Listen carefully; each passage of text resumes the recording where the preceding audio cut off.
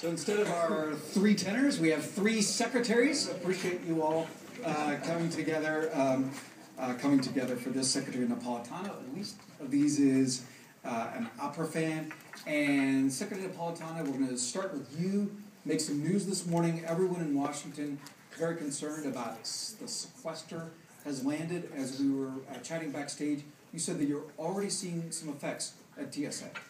Right. As I shared with the Congress when I testified, now that we are having to reduce or eliminate basically overtime, both for TSA and for Customs, now that we have institutionalized a hiring freeze, so we can't backfill for vacancies, and we will begin today sending out furlough notices.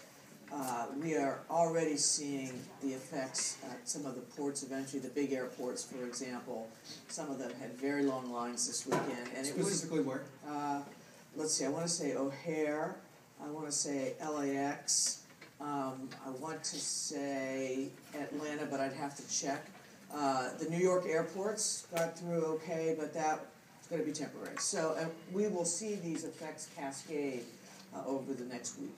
And we're talking, what kind of lines are we talking about? Twice as long, 3 times as long, 10 times as long? Yeah, about, I would say 150 to 200% as long as we would normally expect. Because twice as long. Yeah, because I'm trying to give you your stories, so it's really long. They're really long lines, and what I would really say, Mike, is look, people, I don't mean to scare, I mean to inform. If you're traveling, get to the airport earlier than you otherwise would.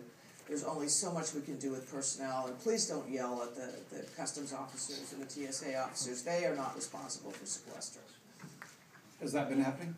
I haven't heard yet today how it went from a customer-traveler interaction, but nobody likes to wait in line, and nobody likes to wait in long lines. And I will say, as a matter of sequester, this is happening and will continue to happen.